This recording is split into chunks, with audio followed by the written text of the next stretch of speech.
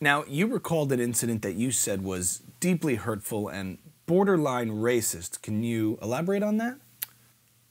We had just gotten back from Hawaii and then Monaco on holiday. And when we got back, you know, my father and my brother, they looked at us and they looked at me and they said, wow, you got nice colour. Okay. While you were there. Yeah, but that's a pretty normal question when you'd just gotten back from a beach vacation. We spent time on the beach, but for them to assume that that was because... Well, what do you think they meant by that? They were talking about a tan. I know what they meant. You don't think you're trying to see something that isn't there? I'm not going to say that that's racism, but unconscious bias. Uh-huh. Then they looked at me and they said, man, Harry, your back is totally burnt.